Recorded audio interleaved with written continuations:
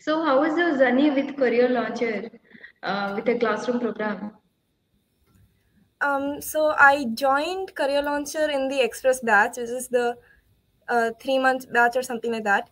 And so that means I spent lesser time with Career Launcher, but at the same time, it was really helpful because even the resources that Career Launcher has, such as the app or the access to the mocks or the monthly compilations for GK and things like that, those study materials themselves are really helpful. So the classes are just a bonus. And another thing is, uh, through Career Launcher, you meet other people who are preparing, and this is a really integral aspect to how well you can do and how consistent you can be with studying. Because when you're around other people who are having the same goal, it's easier to stick to your plan and do all the things you need to do. Okay, okay. So how was your experience with this IELTS exam? Okay, so Did this you year, find as I'm any sure, replica or any similarity with our yeah, mocks? this year, as I'm sure everybody else knows, there was a change in the pattern which surprised a lot of people. Um, I personally Right. think career launcher mocks for AILET are a little lengthy. They are not. It's practically impossible to do them in 90 minutes. On one hand, that makes them really, really difficult to do.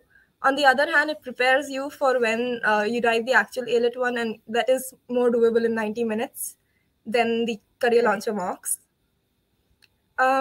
So similarity wise, uh, the paper pattern surprised everyone, but like the content was the same. It's just the arrangement that was different.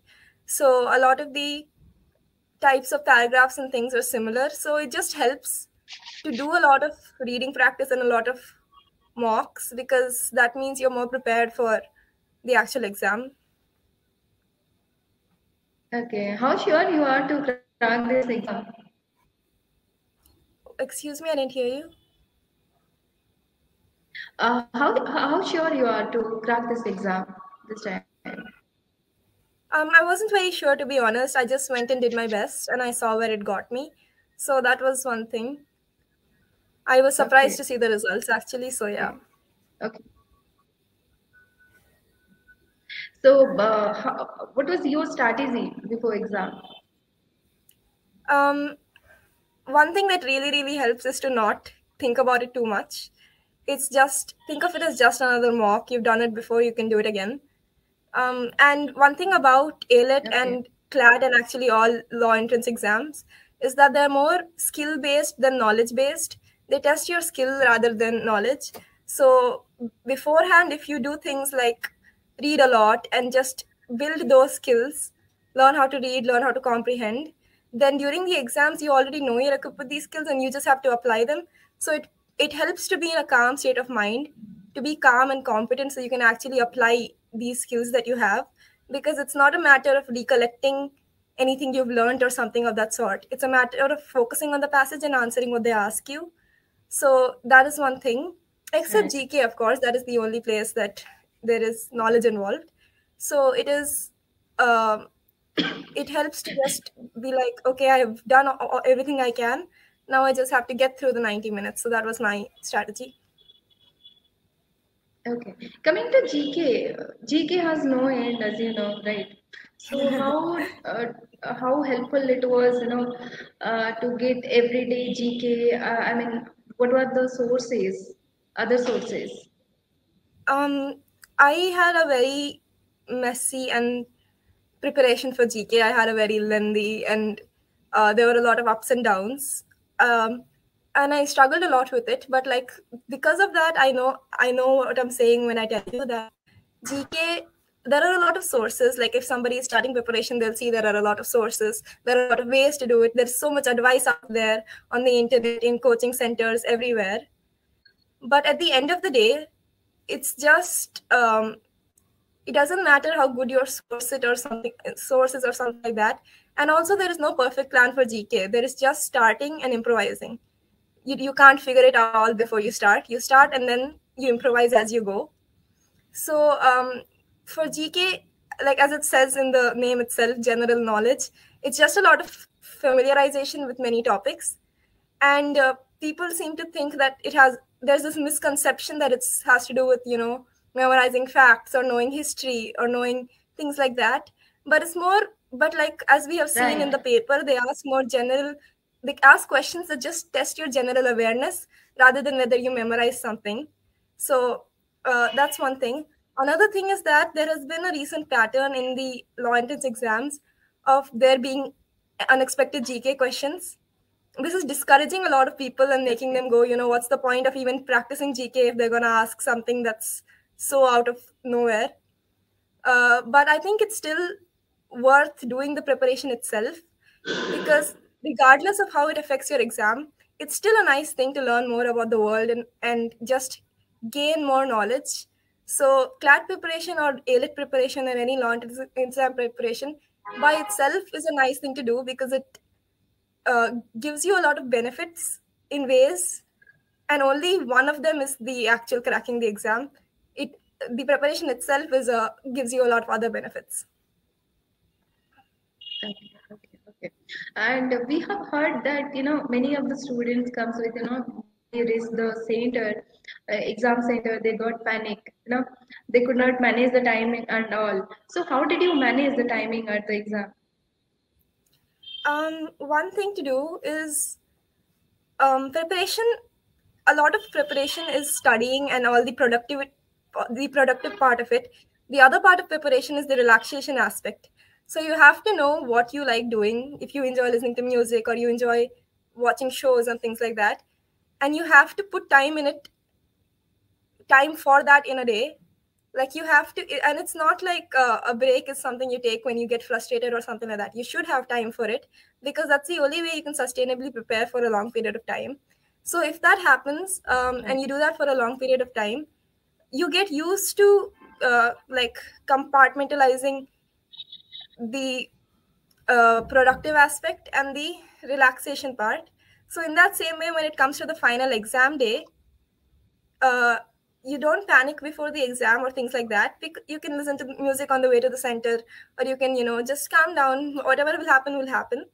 And then while you're in the exam hall, start focusing on the content itself. If you give room to thoughts of, oh no, how will it go, or things like that, those thoughts will take over and you'll not be able to focus on the exam itself. Also, for Right, time right. management, Right. these are lengthy exams, and ALET is a lengthy exam with like a short time frame. So a lot of cracking these exams is not just about how much you know; it's about how smart you are with picking questions to do. It's about strategy more than sometimes it's about more about strategy than about other things. And as we know, these exams have negative marking, so you have to work on your strategy, and you can do that by taking mocks. So Okay, through okay. mocks, you'll figure out your best And strategy that works for you. Yeah. that's true. And one more thing, that you have joined with the express batch, right? It was 3 months only. So how much time you have invested, on your self study before exam, on daily basis? To be honest, I invested a lot of time in GK and in analytical reasoning and things like Okay. that. But the reading aspect of it, the English and logical aspect, I didn't invest that much time, because mainly this is an exam that tests your reading speed and your comprehension. And I've already been an avid reader. Like reading is one of my favorite hobbies. I do it quite a lot. I do it obsessively. I do it often, and I do it with love. So I was already very comfortable with reading. So in that aspect, I didn't have to spend that much time uh, because it's something I enjoy doing too. But GK and stuff like that is something that it's good to spend time every single day, because it's not something you can familiarize yourself at one go. And revision is key too, because whatever you Right. learned, you have to remember you have to make sure that it sticks and you don't just read it and then forget it. So for that, it's good to spend time every day. Even how much depends on you, but it's good to do something, because you should always remember that something is better than nothing. 10 minutes is better than zero, and things like that. Okay, okay. So, what will be your tips for next year students who will write next year exam? What will Hmm. be your tips for them? Yeah, like I said, my main tip is to build reading skills. Like a lot of people advise a lot of things, read vocabulary books or practice passages and things like Right. that. But to make that easier, you can start with just reading something you're interested in. Like if you like gaming or if you like sports or something like that, read articles about the thing you're interested in, read books that you like, or find something that you actually enjoy reading. And this way you get like a twofold benefit. In one way you're preparing for CLAT, in the other way you're also doing something you like, you're discovering more about it, you're reading more about it. This is like the most Right. important aspect. The rest of it, the practicing passages and answering questions and building vocabulary and all, this you can do over time. So another tip of mine is to just be consistent with it, but take it slow. Like it does, you don't have to spend that much time per day if you start early enough. And another thing is, no matter how well prepared you are before, no matter how prepared you think you are right before the exam, like leave all those thoughts of no, I can't do it, I can do it or not. Just do how much you can and then see. Don't go in with any previous assumptions. Also, one Okay. thing is that Okay. a lot of people have issue with the way the consortium sometimes makes the papers, like this year or something Right. like that. And this discourages people from taking law. They're like, no, why should we even do it if it's arbitrary and things like that. But I think they should encourage you more, because if you have some issue with the way a system is functioning, no matter how unfounded it is or whatever, if you have a personal issue with the way a system is functioning, then law is a good field for you. It means you want to change something, you want to fix something, you want justice, basically. So I don't think people should be discouraged by how paper patterns are or anything like that. If not, it should, if not anything, it should inspire them that, oh yes, I want to learn this so that I can fix it later on or something of that sort. Okay. Okay. Thank you so much, Nida. And one more thing. ये आप मेरे background देख सकते हैं? हाँ हाँ हाँ देख सकती Can you हूँ. see this? Yeah, yeah, If I I'll can put see. a picture of yours here, and whenever you will enter to the career launcher center, how you will feel? Yeah, I'll be proud. It'll feel like an achievement. Yeah, you have been a student at Ameerpet Center, right? Yeah, So yeah, you have seen many posters there also. Is it a yeah. motivation for you also? Many of the student has been told us that it's quite Mhm. motivated Yeah, them. it's motivating. It's nice to see. Okay, other people have done it. I can do it too. And it's also nice to feel like you're part of a legacy or something of that sort. Okay, okay. We are so proud of you, Nida, and Thank you. all the best for your future. Thank you so much.